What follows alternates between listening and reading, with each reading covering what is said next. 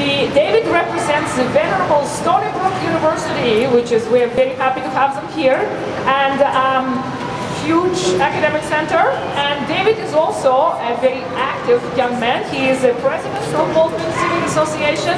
So this is your example of a young person taking charge politically, which we often do not see, because you will see that there's, when you go to a political room and you just come out of a political room, you would see that older people dominate politics.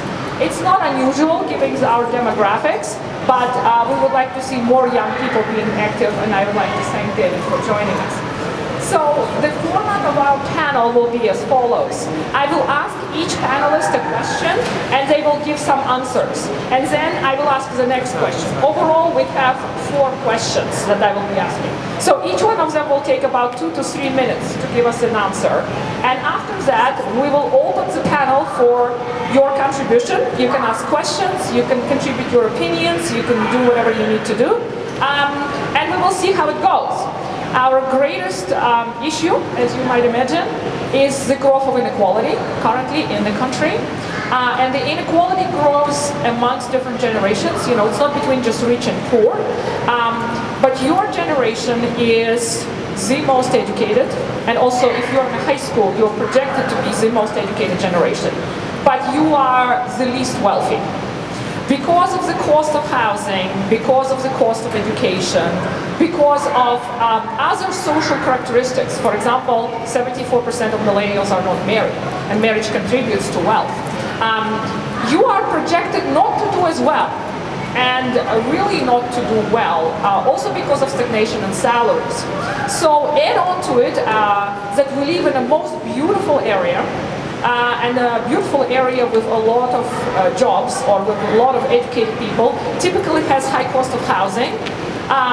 It does have high salaries, but as I said to you, salaries has not been risen recently. In the recent 5 years, you know, they're stagnating. So, and these wonderful young people, they will tell you by themselves, they probably want to stay here, but they might have some solutions. How to, for us, how to continue to keep Long Island strong. And strength means having educated people who have good jobs. So let me start with our first question. And that is, what are the issues that you see that young people on Long Island,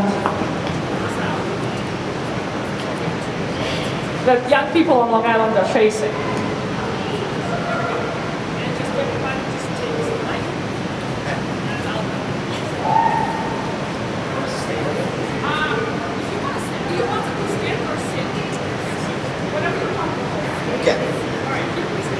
All right, good morning, everyone. Morning, millennials. My name is Jeff Keogh, and I'm the founder of the Suburban Millennial Institute, which is a nonpartisan think tank that's dedicated solely to finding solutions to the brain drain issue on Long Island. I'm also an adjunct professor of political science at SUNY Farmingdale, and so I experience firsthand the plight of millennials on Long Island. And there are a myriad of issues that lead to the mass exodus of young folks from this area.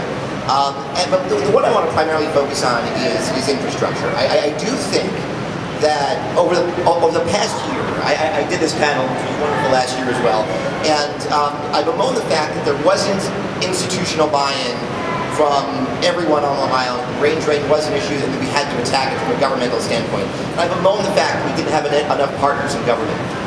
And I'm proud to report that this year we absolutely do. I think there was unilateral agreement on both sides of the aisle in both counties that this is something we absolutely must address. I mean, the Nassau County Comptroller recently issued a report that talked about the tangible population loss in Nassau County and how that's going to affect us economically over the next 10 years. And the number one thing we can do to find solutions is improve our infrastructure as sustainably as possible and as effectively as possible. And to do that, we have to keep eliminating barriers that have stymied growth in our downtowns and growth in our communities. We need to create a Long Island that is not only affordable but is also exciting, and so we can blunt the loss of young folks here. So we need to find ways to streamline the process by which new projects can be built, and we're doing that. And we also need to, at the same time, create downtown atmospheres so young people will want to live here. I blame the reason for my residence, continued residence on Long Island, for the fact that I live in Babylon Village. Babylon Village is cool and fun.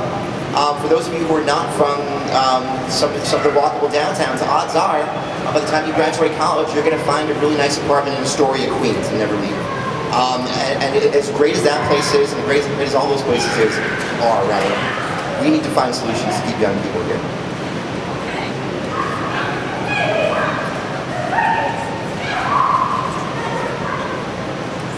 Hi, my name is Elizabeth Muehlman, and I'm actually doing an AmeriCorps year of service. I'm the Community Emergency Preparedness Coordinator for the Long Island Volunteer Center.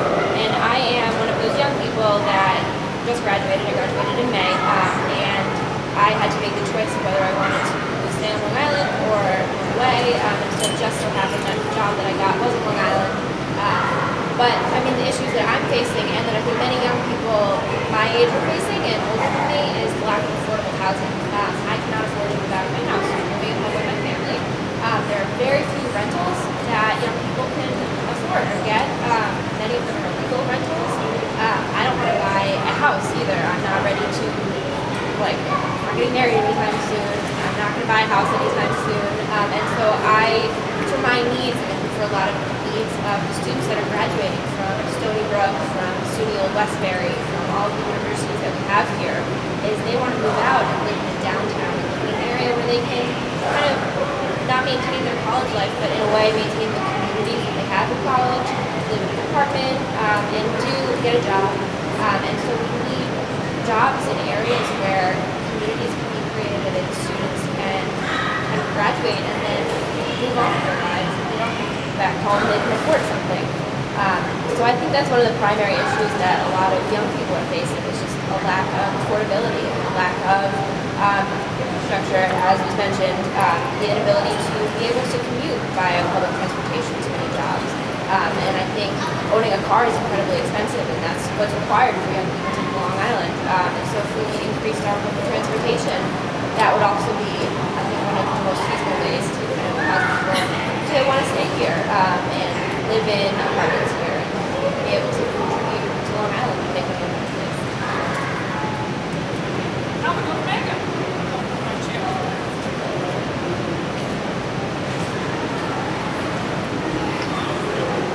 Hello everyone, my name is Megan, as you know, and I am a therapeutic recreation major at St. Joseph's College. I know that's probably raising a lot of question marks. Basically what therapeutic recreation is, it's using activities with a purpose to bring about an improved quality of life and an improved functional capacity. And at school, when I was preparing for this panel, I'm just one little person. I wanted to find issues that were really representative of not just my own personal struggles as far as staying on Long Island, but my peers as a whole. So I went around campus, I asked people a lot of questions that pertain to today, and at risk of sounding like a broken record, the thing that kept popping up was that it's not affordable to stay.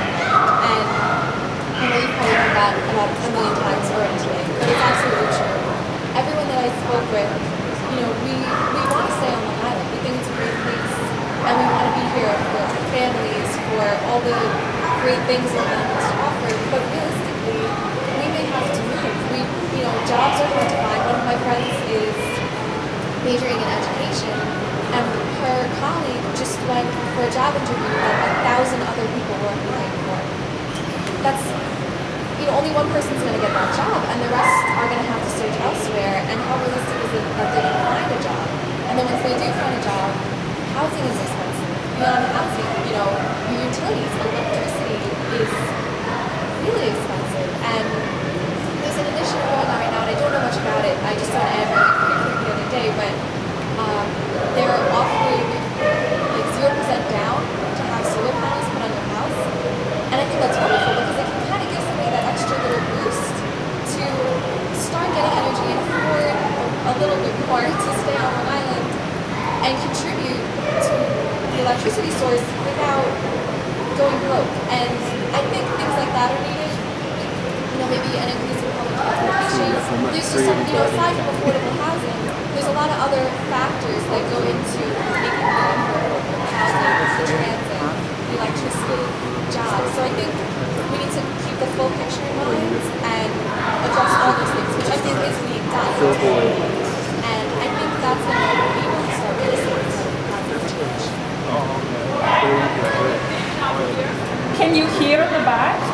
Okay, good, because we always have a concern with the tents that you can't hear. As long as you can hear, we're good. Hi guys, can you hear me okay? Closer? Okay.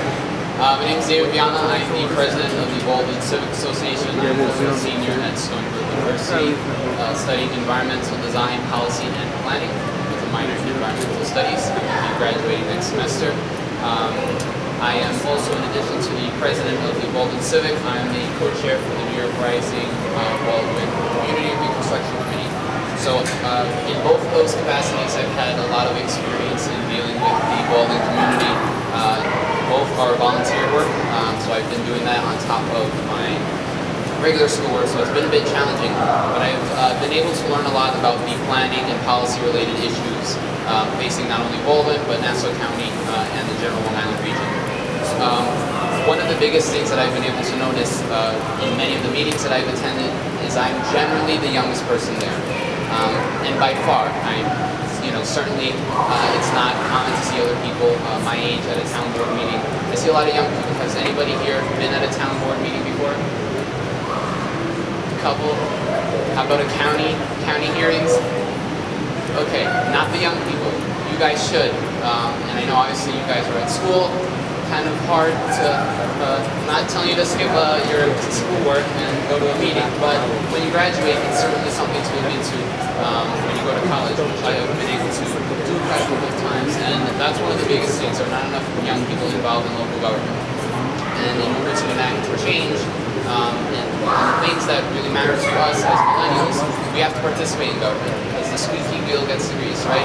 So if we're not saying anything, we can't expect much. So that's, to me, the most important thing is really getting our generation involved in the governmental process.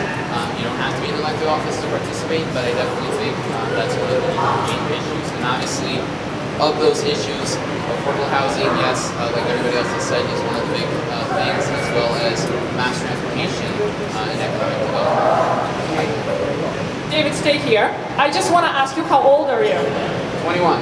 Okay, so David is 21, that's your age, and why don't you tell me, how did you decide to run for being the president of the Baldwin Civic Association? What went in your head? Because we want to see how young people make decisions. So when I actually graduated high school, the summer between